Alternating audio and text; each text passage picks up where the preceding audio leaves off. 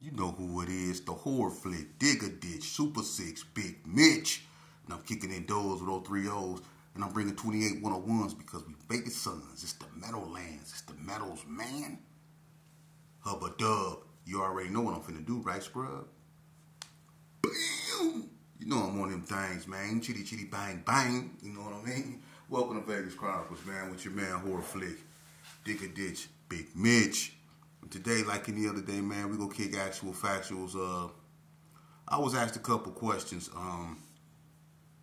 Number one, I'm gonna do a video about prison boring gangsters or whatever. A guy asked me a question about that, and shout out to him. You know, that asked me that question about guys that go to the penitentiary and start claiming gangs. And Lord knows we got a lot of that out here. We got a lot of that. So to do a video on that, I probably have to do a 2-part series because there's so much of that going on up in the penitentiary. You got dudes that's, you know, you can listen. And I'm going to keep it so 100 with you. And it ain't just in the Gershon.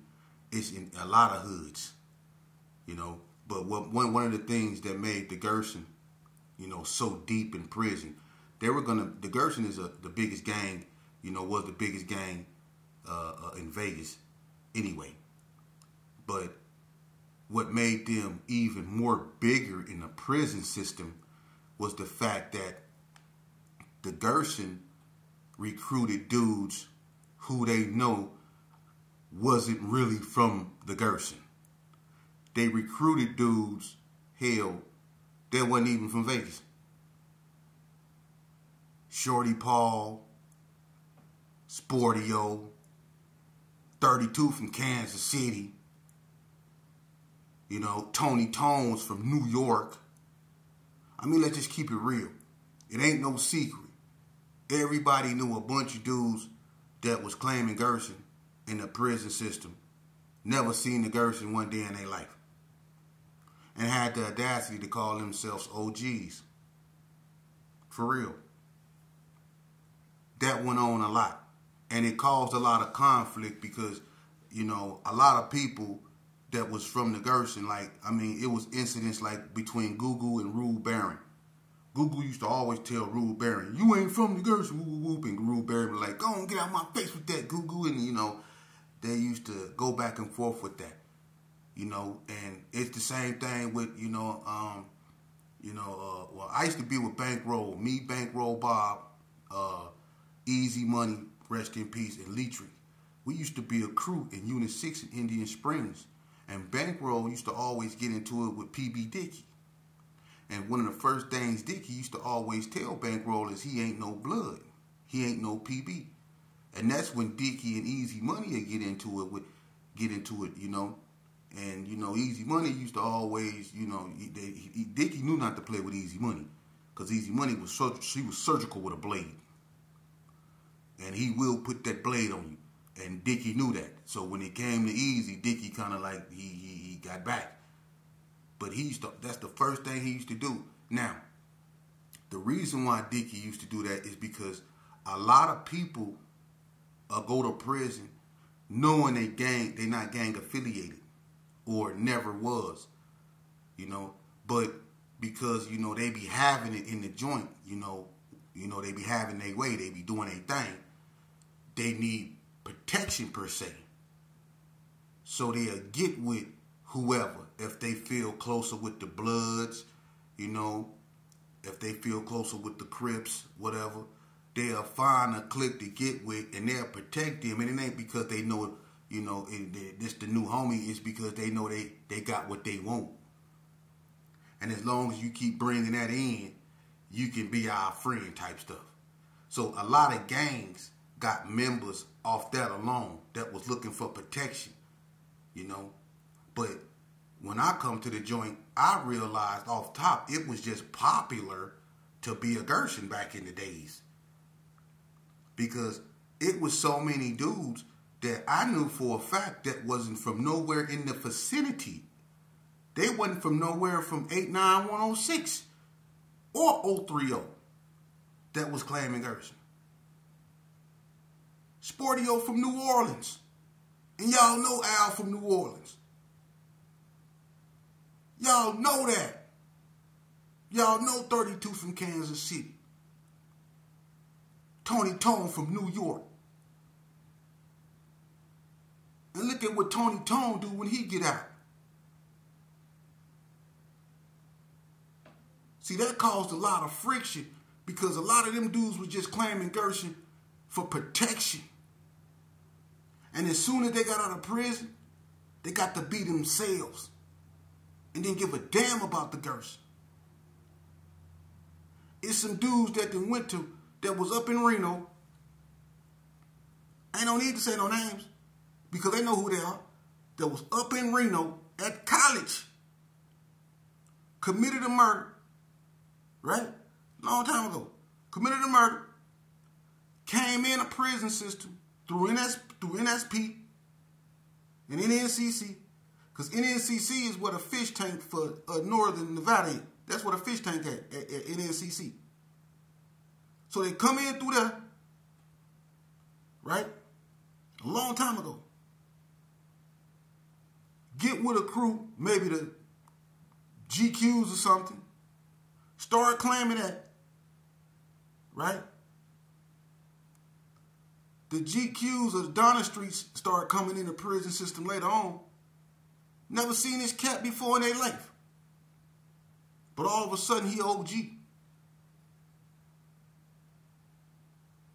It's a bunch of people that ran into resistance, though.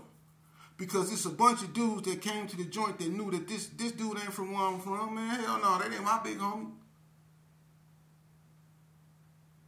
It's a bunch of dudes that had that problem. That dudes didn't want to follow. That dudes didn't want nothing to do with. I was one of the dudes that thumbed my nose at people like Shorty Paul. I ain't want nothing to do with Shorty Paul. I knew he wasn't from Shorty Paul from Chicago. I don't know what he did out there. I don't know this dude. But he get up under, Gershons that was there in prison before me, old heads, and then they accepted him. Because like I said, it seemed like being a Gershon back in the days was just, a trend. It messed me up when I seen Big Al claiming Gershon. Big Al and Raymond Williams, y'all remember them? We know they come out of California. But when I seen Al throwing up K's and pushing Gershon after what he went through in the Gershon, messed me up. Messed me up. But it's dudes that go to prison, man. I swear to God, it's dudes that ain't never been in a game. Ain't never been in the game. Or go to prison and get tatted up in prison, get some muscles, have a few fights, win some, maybe stab a person or two here and there, get a name up in there, and swear they OG, but ain't never in their life drunk a 40, spray painted on the wall, been to the boys club, or did nothing in the set he claimed. A lot of that go on. People could pretend like they don't, but a lot of that go on. Let me tell you something, Vegas Chronicles. I'm in hot desert, right? I didn't even want to get into this, but I got to now. Hey, look, I was in hot desert, right? They throw a meeting. It's at night, though. Right? Big old meeting. It's 1,000 Gershons on this yard, right? So when we get down there by the bleachers in front of Unit 3, where the phones used to be, y'all know where the phones used to be down there by Unit 3, where the basketball court is, those bleachers right there. We was down there. This when Hot Desert was wide open before the ride with the Mexicans. We had a meeting down there. 1,000 Gershons come, right? So once the meeting gets started, J-Lo, rest in peace, he said, hey, hold on, man, hold up, man, hold up. Who is that? So we like, who? We turn around, we see this white cat, right? He got a beanie on. Like, who the hell is that? Right? right? So everybody like, hey, who was that? So Cornbread got a nephew named Wet, right? He down there. Y'all know Wet, Bread nephew. Used to be a love lock. Y'all know Wet. So Wet gonna say, he with me. Like he's some type of huncho or something. Like, okay, he with you, so we just gonna leave it at that. So we like, nah, who is that? He gonna say, he with me. We was like, so who was him? You and him need to you better get him away from here. So, you know, as people got to looking, they knew who this cat was. Frog, they knew who he was. Frog get to laughing. So I'm like, what's going on? Frog said, that's Sharky. Sharky? Who the hell is Sharky? Sharky. This boy done bought a full-fledged shenane, put it that way, to the meeting. A white shenane to the meeting. Sharky. This Robert England, Freddy Krueger looking, he done bought this dude to the meeting, man.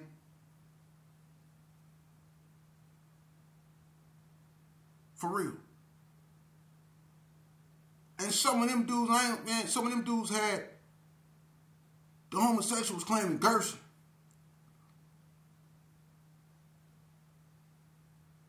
I'm keeping it real. That's what messed everything up.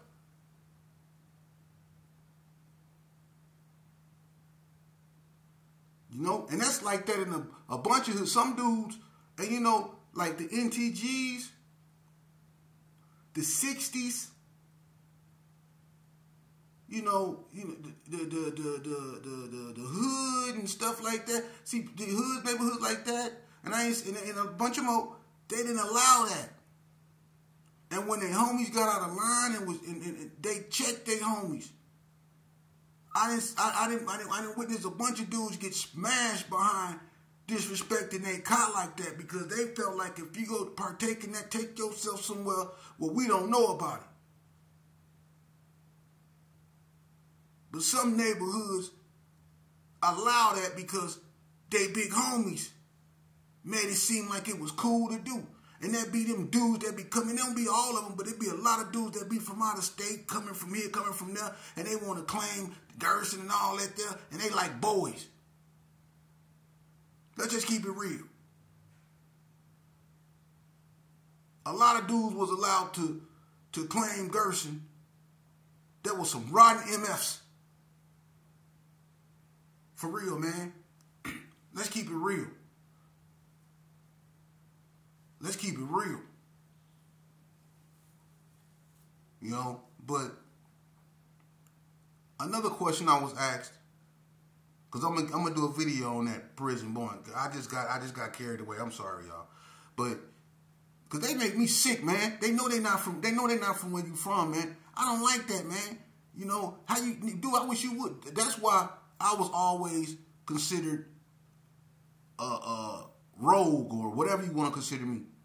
I was a warrior. You're not finna sit here and tell me that this dude here is my big homeboy when I know goddamn well my father is all y'all big homeboys. So you ain't finna sit here and tell me that this cat here is my big homeboy and I know this cat ain't no from nowhere near nowhere near nowhere near nowhere near. For real. Shorty Paul, dude. You know what ended up happening to Shorty Paul? Shorty Paul was on some police stuff up in Hot Desert, watching everybody. Stuff he known for doing. Hanging out there in front of the laundry room. In everybody's business. All he did was just rah, rah, rah, rah, rah, rah, rah. Talk about everybody else. And Big Nose ass sit up there, snort a pound of hair really, like it ain't nothing. But he rah, rah, rah, rah, rah, rah, rah, rah, rah about everybody else. People got tired of that, man. Him watching people and doing that. So the North, they got at him. They got, when he came on visit, they thought he had something. They went in his room, they smashed him. They stuck their hand up in him, looking for whatever he's supposed to have, broke his spleen, all that. And this the cold part about it.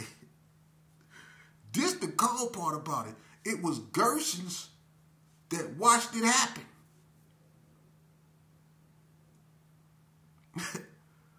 Watched it happen. Was on a telephone as it was going down. Watched it happen.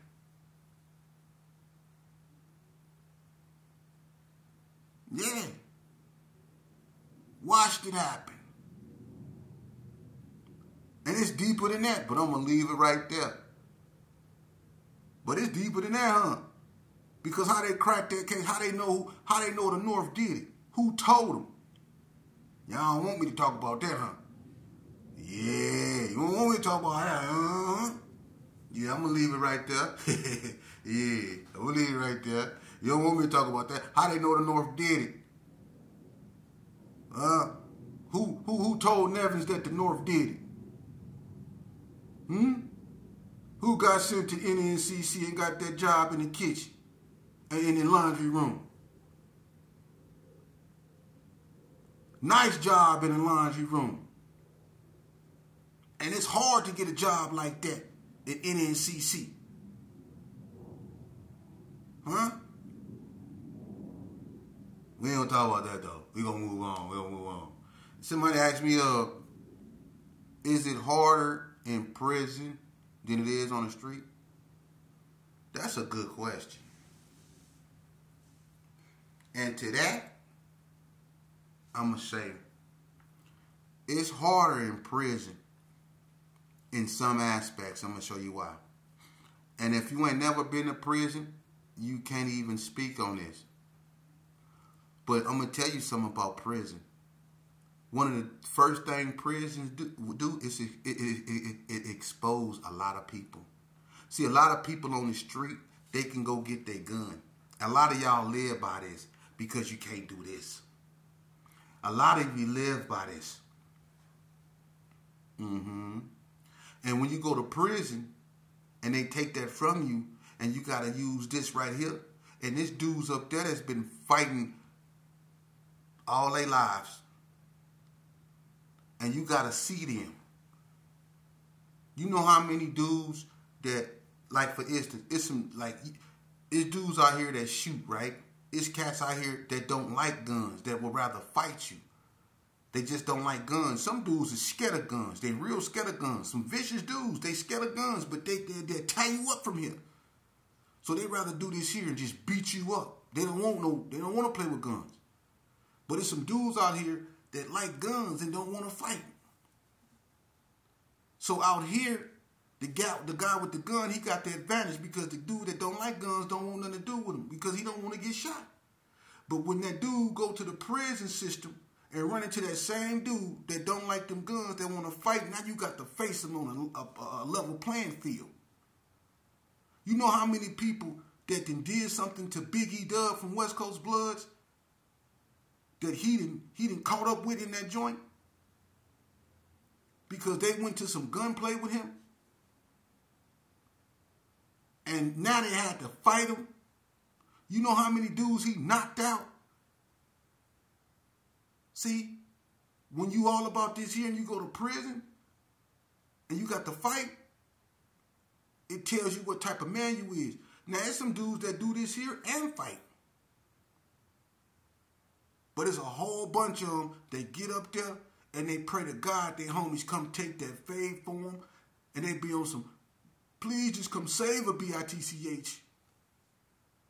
It's a whole bunch of dudes. I done seen dudes literally run behind their homeboys because a dude wanted that fade for whatever they did happen on the street. I done seen dudes run, why you tripping? Why you tripping? But you was ferocious on the street with that pistol, but now, dude, he just want to fight you, but you running behind your homeboy. That didn't happen a lot. Prison is harder. See? You know how many dudes that did PC'd up that would rather live on PC than fight? See, this is what they don't want to tell you. But y'all can get out here. You can get on social media because you got your gun and all that stuff. You super tough. And you quick to say, I ain't doing no fighting because you can't fight. That's been displayed in prison a lot. How many times them white cats, You know, that's what sparked that riot when I was last in prison. It's because my cellie, who was from Donna, went in the room. Yeah, he was from Donna. See, I don't bang no more. That tell you I don't bang. I had a cellie that was from Donna. Droop. So you know I don't gang bang. But anyway, Droop got down with that white boy. That white boy, see, Droop them jumped that white boy in the county jail. They jumped him. That white boy called Droop when he came. Me and Droop were cellies in Unit 6 in Indian Springs. That white boy wanted to head up fade. They let Droop go in the room with that white boy. That white boy didn't been in prison. He wasn't on methamphetamine no more. He didn't been eating 3 square meals a day. He didn't got chunky. He got his weight up. You know what I'm saying? Now Droop got to fight him by himself. Droop skinny. Droop went in the room and it wasn't going Droop weight. Not at all. He set the civil rights movement back about 40 years. That ass whooping that white boy gave him. Sorry, Droop, but I got to keep it real. I'm sorry. I got to keep it real. That white boy gave your ass whooping that set the civil rights movement back about 40 years. For real. And Diesel from Vegas Heights came and he looked in the window and he didn't like it and he was like, "Ain't no head ups, no, cuz ain't no head ups." And when the fight was over and the boy came out, that's when they smashed the boy and that's when that big rod broke out in the hallway. When Double K was swinging a mop, right? You swinging a mop like Barry Bonds. You come down the hallway, Double K, swinging a mop like Barry Bonds, right? He got the dust mop swinging. Right? I went in my room. I'm back on parole violation. And this gonna stay a parole violation. I ain't even finna, man, I wish, but look here. I shut my door. Man, I'm not getting into nothing. I did 20 years. I done been here and done that. Boy, I wish I would. Man, I'm going to my room. Straight up. Went in my room.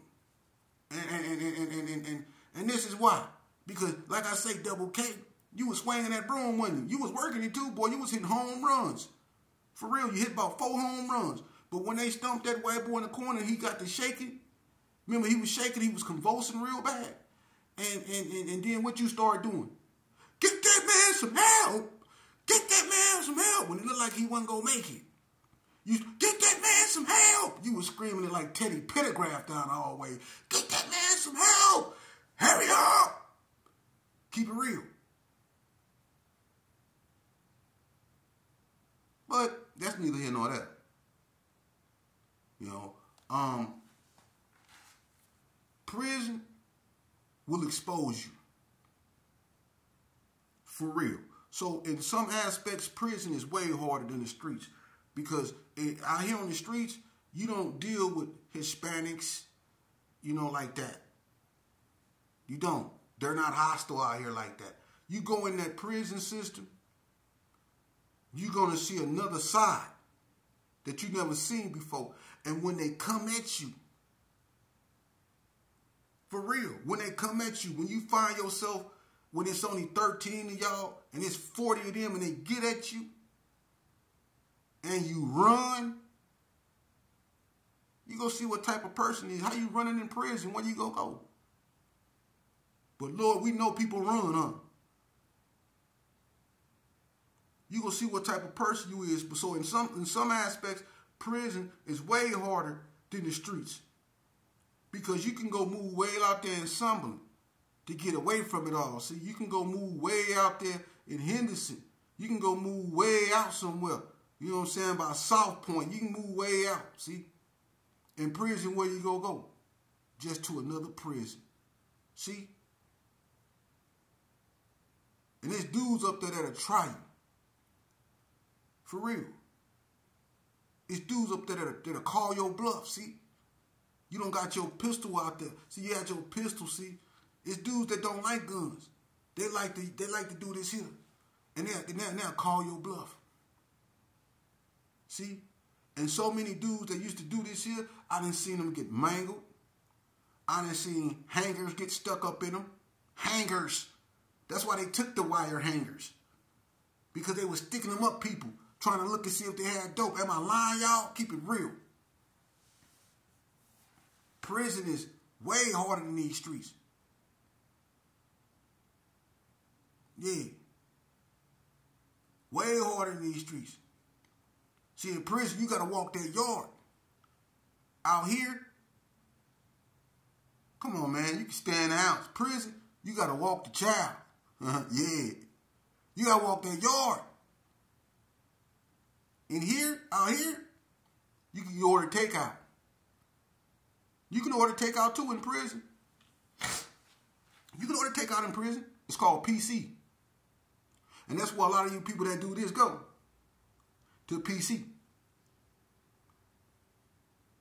Because you didn't want that fade. But out here, I don't do no fighting. I don't do no fighting. Yeah. Yeah, we know. And in prison, you go right to PC.